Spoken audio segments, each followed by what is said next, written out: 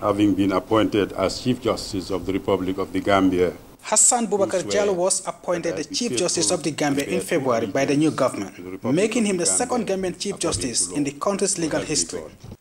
He has since got down to business, administering the oath of office for President Adama Barrow during the inauguration ceremony, with the huge task of reviving and restructuring the judicial system ahead of him.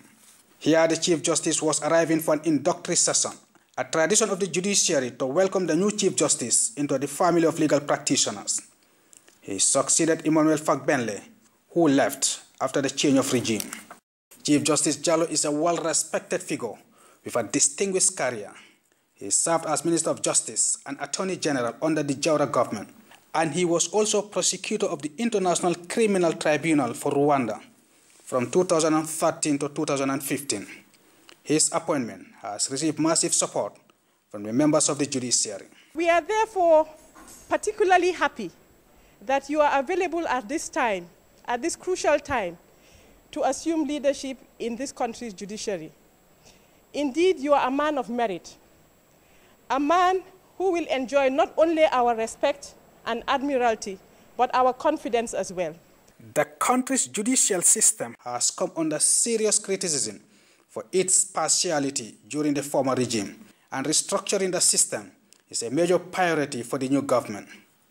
With the Gambia enjoying a newfound democracy, the independence of the judiciary is fundamental in safeguarding this newfound democracy. The role of the judiciary in this crusade, according to the Chief Justice, is top on his agenda. For justice of the right quality we are speaking of is an important component of the rule of law and of democracy. And for the judiciary to fulfill that role, judicial officers, we the judicial officers, must be guided by the key principles of judicial independence and impartiality, of efficiency, and by adherence to the highest standards of honesty and integrity.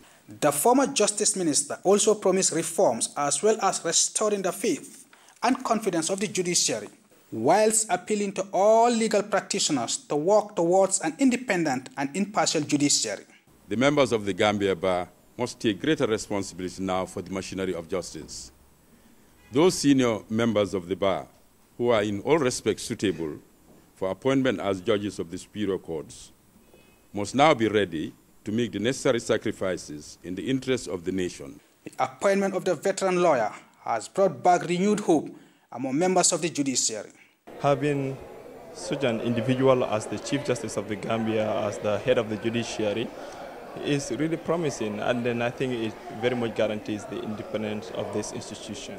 I'm expecting the changes he mentioned in his speech today, and we are hoping to work with him to achieve those changes in the judiciary. The judiciary, being one of the three arms of government, must be independent to provide for the checks and balances required of a democratic government. It is expected that the experience that he brings along to this position will certainly be a key factor in sanitizing the country's judicial system, which has for long been considered as partial under the former regime.